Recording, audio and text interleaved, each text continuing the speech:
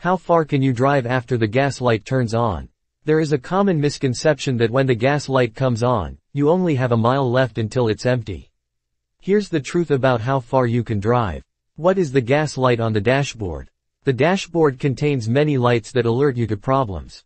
When a light comes on that looks like a gas pump, this is the low fuel warning. This fuel light is controlled by electronic sensors in the fuel system that determines how much gas is left. Most systems rely on a flotation device in the tank that measures how much fuel is left. When it reaches a certain threshold at the bottom of the tank, the light comes on. As soon as you fill the fuel beyond that threshold, the gas warning light will go off. How many miles can you drive once the gas light comes on? Once the gas light comes on, the tank isn't necessarily empty.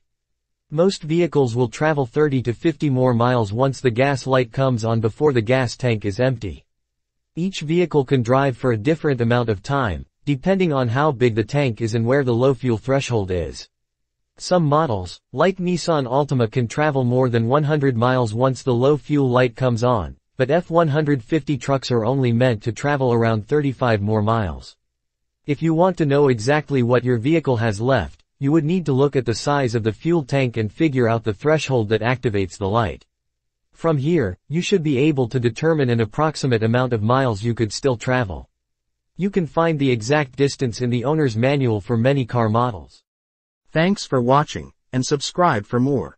If you find this video useful, please like and share it with your friends, and if you have any questions, leave a comment, we'll respond.